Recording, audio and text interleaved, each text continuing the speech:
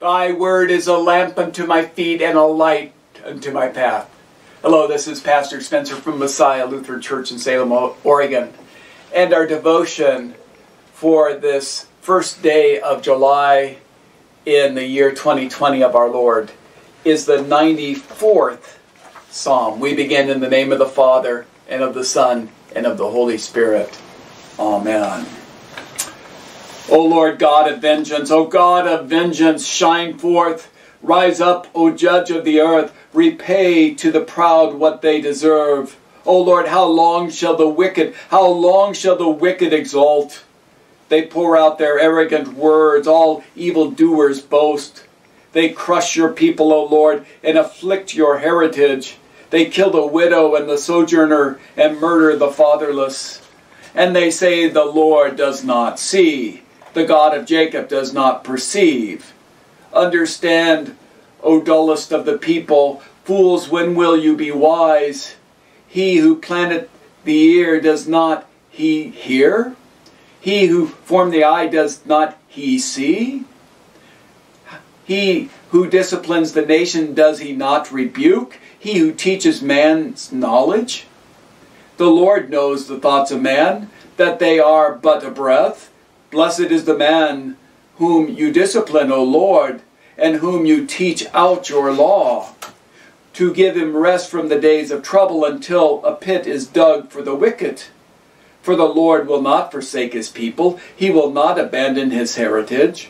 For justice will return to the righteous, and all the upright in heart will follow it. Who rises up for me against the wicked? Who stands up for me against the evildoers? If the Lord had not been my help, my soul would soon have lived in the land of silence. When I thought my foot slips, your steadfast love, O Lord, held me up. When the cares of my heart are many, your consolations cheer my soul. Can wicked rulers be allied with you, those whose fame injustice by statute? They band together against the life of the righteous and condemn the innocent to death.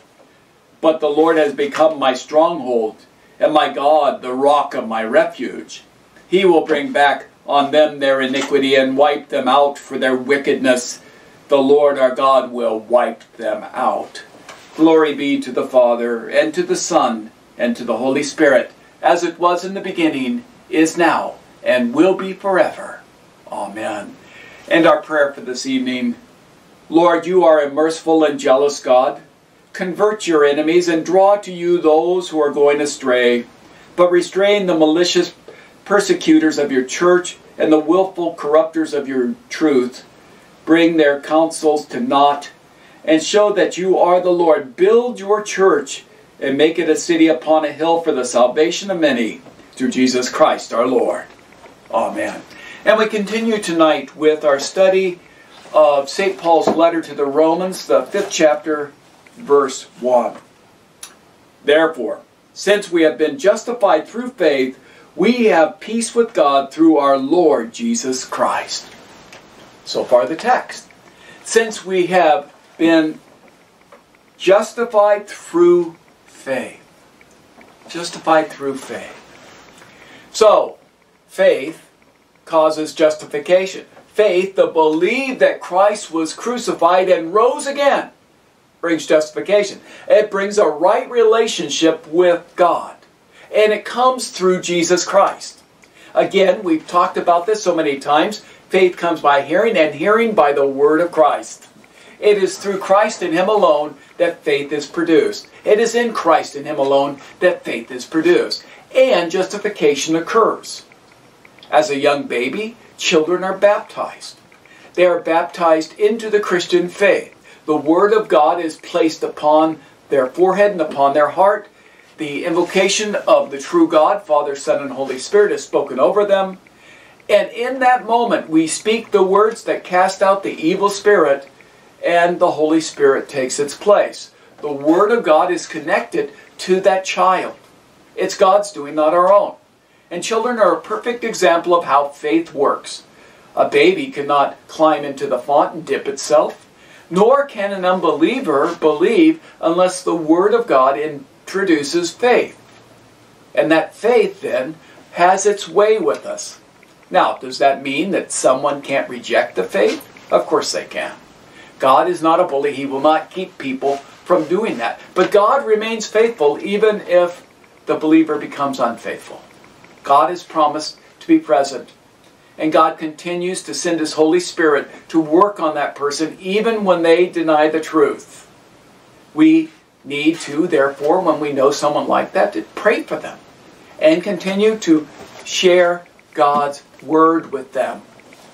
His Word, not our words. And there's the problem. So often we try to use our words as if they are God's words. But it's through Christ and Him alone, through His Word and the Word alone, that faith comes. So, faith comes by hearing, and hearing by the Word of Christ. What Word of Christ might that be? Well, the Word that God so loved the world that He sent His only begotten Son so that none should perish, but that they might have eternal life. The fact is, some will perish, but God desires that not one be lost. And therefore sent His Son, that He might die a death that we dare not, live a life we could not, to give us what we deserve not, eternal life. And it's all in Christ Jesus our Lord, who gives you faith and grace that justifies in Him the relationship you now have with God, and gives you that peace that surpasses all understanding, which only comes in Christ Jesus. And that's all for tonight. May the Lord bless you and keep you. May the Lord make His face shine upon you, be gracious unto you. May the Lord lift His countenance upon you and give you His peace. And I know He does. God's blessings. Have a wonderful night in the Lord.